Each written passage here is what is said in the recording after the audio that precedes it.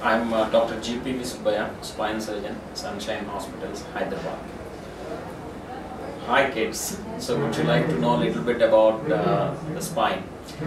Spine is a structure which extends from the base of the skull, that means base of the head, up to the buttocks. It is the one which is important for maintaining the correct posture. So do you know the difference between the human beings and the animals? The human beings are erect, we walk on 2 legs, whereas all the animals walk on 4 legs. So why we are erect is the spine. The one which is responsible for erect posture is the spine. So spine is the most important and one of the most important structures in the body. Having said that, there are quite a few problems we see, spine problems we see in children. So if you look at the normal shape of the spine, if you see from the back, it is absolutely straight. Whereas if you see from the side, or if you see the spine in profile, it has a few curvatures, it's kind of S-shaped. So some sort of concavity in the neck, convexity in the upper back, and the concavity in the lower back. So this is the normal shape of the spine. If you look from the back, it looks straight. If you look from the side, it looks S-shaped. So if there is any alteration in the shape of the spine, that is known as what we call spinal deformities. And these spinal deformities are very common in children, especially between 10 and 15 years of age. So there are 2 types of spinal deformities we see. One is called scoliosis and the second one is called kyphosis. Scoliosis is nothing but sideward bending of the spine. That means spine bends towards one side. This is a very common problem seen in approximately 10% of the children. So that means it's a very common problem.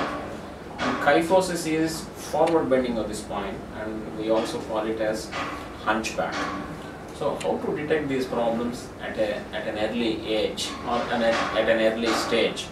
So out of these 2 deformities, the scoliosis and kyphosis, scoliosis is much common problem.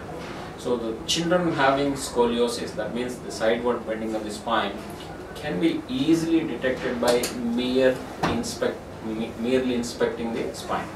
So how do you do that? So if you look at the shoulders of the children, normally in normal children, both the shoulders are at equal level. But if one shoulder is at a lower level, the other shoulder is at a higher level, then you know the child might be having scoliosis.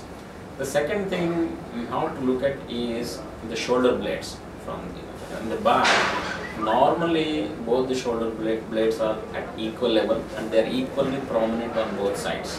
Whereas in children with scoliosis, one is at a lower level, the other is at a higher level. One shoulder blade is prominent, the other shoulder blade is less prominent. So this can be seen easily if you just look at the child. And the third important thing is, once you stand, there is a gap between your tummy and the arm. So the arm, this distance is equal on both sides in normal children. If it is kind of reduced on one side or increased on the other side, then the child might be having this scoliosis. So keep observing the children, look at the shoulder levels, look at the shoulder blade levels, look at the distance between the arm and the tummy. So if you see any difference, just consult your nearby orthopedic surgeon, and they take measures to prevent progression of this scoliosis. If you neglect this problem, there is a strong possibility this becomes further and the spine becomes crooked, and that can eventually lead to the death of the child also. So detect this, keep observing the children and try to know a little bit about the spine.